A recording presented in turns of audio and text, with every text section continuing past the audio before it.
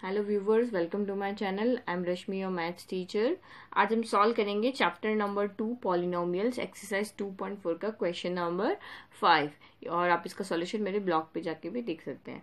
Question is if the polynomial let the polynomial is equal to px। तो ये हमारा लिखा है x4 minus 6x³ plus 16x² minus 25x plus 10 is divided by another polynomial. तो जिससे हम divide करते हैं उसको हम gx लिखते हैं। तो ये हमारा हो गया gx equal to x² minus 2x plus k। The remainder comes out to be x plus a। तो रिमाइंडर कितना आ रहा है यहाँ पे x plus a। Then find the value of k and a। तो ये इक्वेशन हमें गिवन है कि एक पॉलिनोमियल को अगर हम दूसरे पॉलिनोमियल इस पॉलिनोमियल से डिवाइड करते हैं तो ये रिमाइंडर आता है, तब हमें k और a की वैल्यू यहाँ पे फाइंड करनी है। तो लेट हम यहाँ पे क्या करते हैं, हम डिवाइड करके ही देखते हैं। अगर हम डिवाइड करके चेक करते हैं कि हमारा रिमाइंडर कितना आ रहा है और फिर जो रिमाइंडर हमारा आएगा उसको हम इस रिमाइंडर से कंपेयर करेंगे और k और a की वैल्यू को हम फाइंड करेंगे। तो सबसे पहले यहाँ पे हम डिवाइड कर लेते हैं।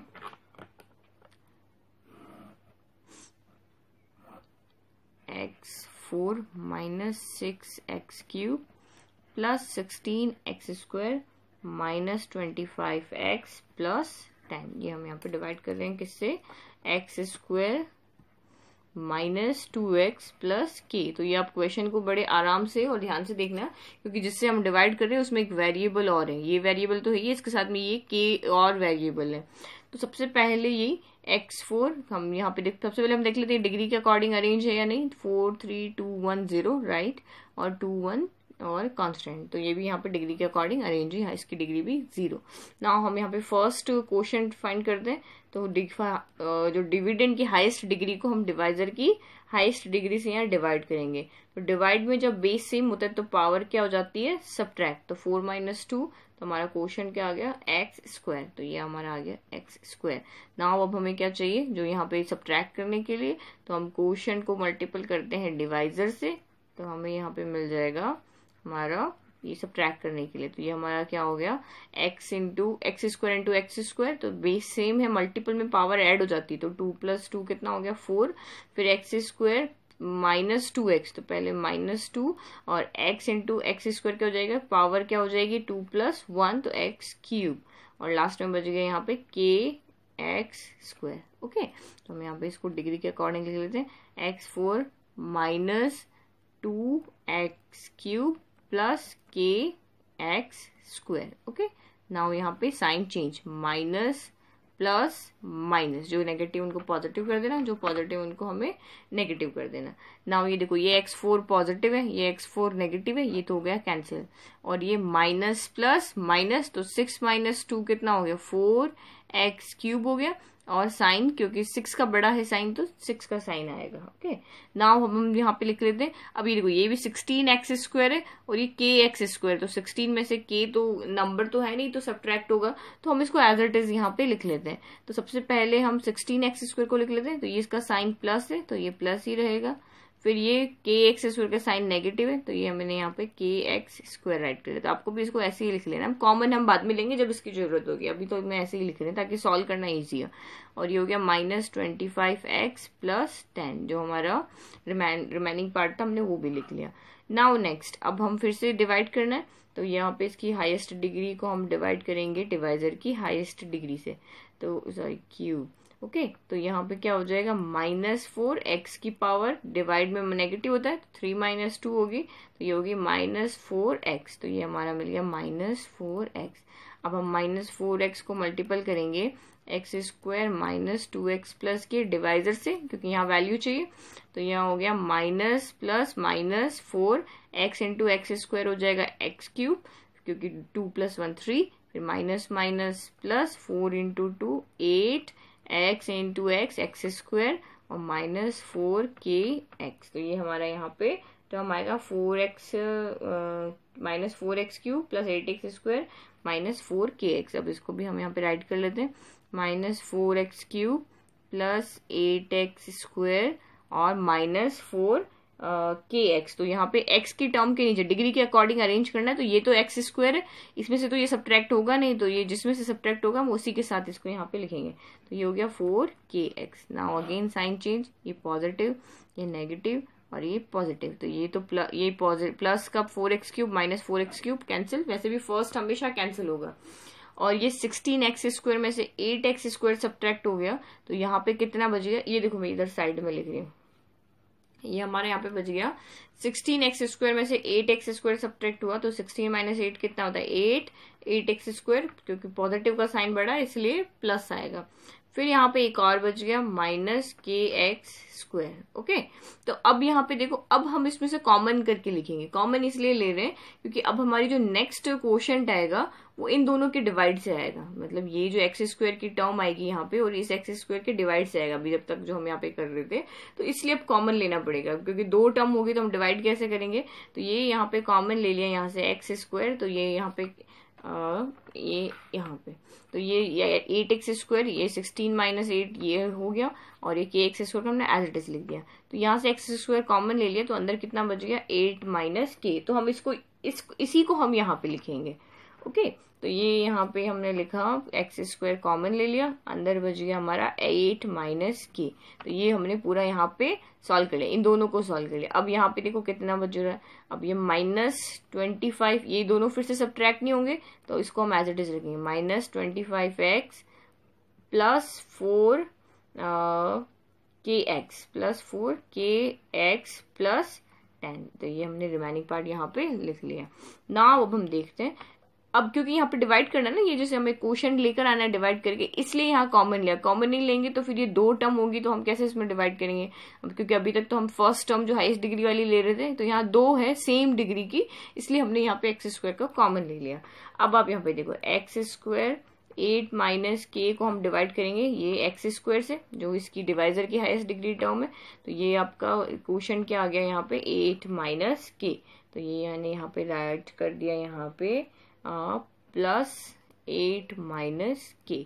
नाउ अब हम 8 माइनस के को मल्टीपल करते हैं डिवाइजर से, तो ये हो गया x² माइनस 2x प्लस के, तो ये हमारा यहाँ हो जाएगा एक, क्योंकि हमें यहाँ 8 माइनस के इंटू x² है, तो यहाँ पे भी हम ऐसे ही राइट करेंगे x² इंटू 8 माइनस के। फिर ये हमारा -2x को मल्टीपल करना है हमें 8 माइनस के से, और प्लस k इंटू 8 माइनस के। ना उसको ओपन कर लेते हैं, तो ये तो हम एज इट इज रखेंगे, इसको नहीं ओपन कर रहे क्योंकि ये तो वैसे ही कैंसिल हो जाना, फर्स्ट टर्म तो हमेशा कैंसिल होती है। फिर यहाँ पे देखो plus minus plus minus 8 into 2, यहाँ पे 16 और x हो गया। ओके, फिर माइनस माइनस प्लस, तो 2x इंटू के, तो 2x के हो गया। फिर प्लस प्लस प्लस 8 इंटू के 8k, फिर plus minus minus k into के स्क्वायर हो गया। ठीक है, तो ये हमने पूरा यहाँ पे सॉल्व कर लिया, सिर्फ फर्स्ट ब्रैकेट को हमने ओपन नहीं किया। अब हम यहाँ पे अकॉर्डिंग डिग्री के अकॉर्डिंग राइट कर लेते हैं, ये हो गया x² 8 माइनस k, फिर हमारा यहाँ हो गया -16x के साथ में ये 25x ही है ना ओनली, तो इसके साथ में x लिख लिया। फिर ये kx है, तो इसके साथ में भी kx 2, अच्छा इसको kx लिख लो, यहाँ पे xk लिखा है ना, इसको 2x सॉरी kx लिख लो, क्योंकि हमें क्वेश्चन के अकॉर्डिंग है ना इसलिए। और ये फिर हमारा क्या बच गया plus 8k minus k square हो गया। ये अब हम उसको क्या करेंगे, साइन अगेन सबके साइन चेंज, ये हमारा नेगेटिव हो जाएगा और ये पॉजिटिव, पॉजिटिव तो नेगेटिव, पॉजिटिव तो नेगेटिव, नेगेटिव तो पॉजिटिव। तो ये हमारा फर्स्ट टर्म तो सेम है, एक पॉजिटिव एक नेगेटिव है कैंसिल। अब यहाँ पे सॉल्व करते हैं, प्लस का 16x और माइनस का 25x, तो प्लस माइनस क्या होगा माइनस, तो माइनस तो 25 में से 16 सब्ट्रैक्ट होगा, तो ये आएगा 9x, लेकिन साइन 25 का बड़ा है इसलिए 25 का साइन आएगा। Okay, now again plus minus minus, तो 4kx में से 2kx सब्ट्रैक्ट किया, तो यहाँ पे कितना बच गया फिर 2kx, लेकिन साइन प्लस का बड़ा है इसलिए यहाँ प्लस का साइन आएगा। फिर ये तो सब्ट्रैक्ट होंगे नहीं सारे, तो आप इसको एज इट इज लिख लो, क्योंकि 8k की टर्म ऊपर है ही नहीं, स्क्वायर की टर्म ऊपर है ही नहीं, तो हम इसको एज इट इज राइट कर लेते, -8k प्लस k स्क्वायर और प्लस 10। ये हमारा लास्ट में क्या बच गया रिमाइंडर, तो this implies reminder is reminder is equal to -9x plus 2kx minus 8k plus k square plus 10। अब यहाँ पे हमें, क्योंकि हमें रिमाइंडर क्या गिवन था x प्लस a, तो हमें यहाँ पे एक तो x का कॉफिशिएंट देखना है और एक कांस्टेंट टर्म को कांस्टेंट टर्म से कंपेयर करना है और x के कॉफिशिएंट को x से। तो यहाँ पे दो टर्म है x की, तो हम यहाँ पे क्या करते हैं, हम एक x कॉमन ले लेते हैं ताकि कंपेयर करना इजी हो। तो अंदर कितना बच गया, -9 प्लस 2k, और ये हमारा कांस्टेंट में हम कुछ भी कॉमन नहीं ले रहे, इसको हम एज इट इज रख रहे हैं, ठीक है। बट ये हमारा लास्ट सॉल्यूशन हो गया। अब हमें सिर्फ कंपेयर करना है। But the remainder is given as x plus a, okay, but the remainder में ये given है। तो on comparing their coefficient,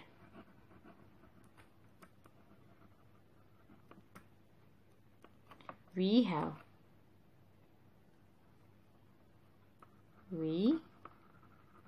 compare करें कॉफिशिएंट को, तो दोनों रिमाइंडर को हम इक्वल रख लें, एक तो जो हमने फाइंड किया वो और एक हमें जो क्वेश्चन में गिवन है वो। तो ये सबसे पहले जो हमने ये x प्लस a ये हमें गिवन है, और ये जो हमने अभी रिमाइंडर यहाँ से फाइंड किया वो -9 प्लस 2k और -8k plus k square plus 10।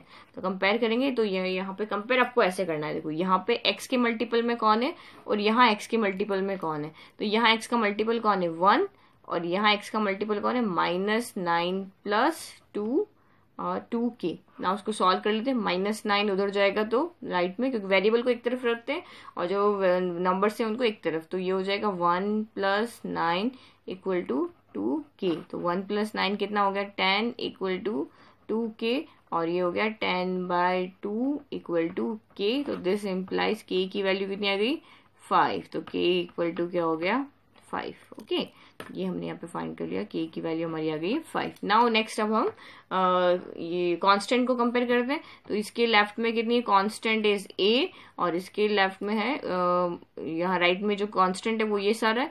तो -8k plus k square plus 10। ना हम k की वैल्यू यहाँ से पुट कर लेते हैं। तो a equal to -8 into k की जगह 5, फिर हमने रखा 5 स्क्वायर प्लस 10। तो दिस इम्प्लाइज a हो गया 40 प्लस 5 स्क्वायर इज 20 -40, क्योंकि माइनस है ना साइन, प्लस 25 प्लस 10। तो a हो गया -40 प्लस 35। तो दिस इम्प्लाइज a की वैल्यू हमारी कितनी हो गई, 40 माइनस 35 5, और साइन नेगेटिव का आएगा क्योंकि 40 यहाँ पे बड़ा है। तो a इक्वल टू क्या हो गया, 5। तो ये दोनों वैल्यू हमने यहाँ पे फाइंड कर ली। a और k की वैल्यू तो फाइंड करनी थी, तो ये हमने यहाँ पे फाइंड कर लिया। Hence k equal to 5 and a equal to -5 are the value. ये आपको जो ये हमें जो k और a की वैल्यू फाइंड करनी थी ये हमने यहाँ फाइंड कर लिया। अभी भी आपको कुछ डाउट है, कोई स्टेप नहीं समझ में आया, तो प्लीज कमेंट बॉक्स में कमेंट करें और मेरे चैनल को सब्सक्राइब करना ना भूलें। Thank you.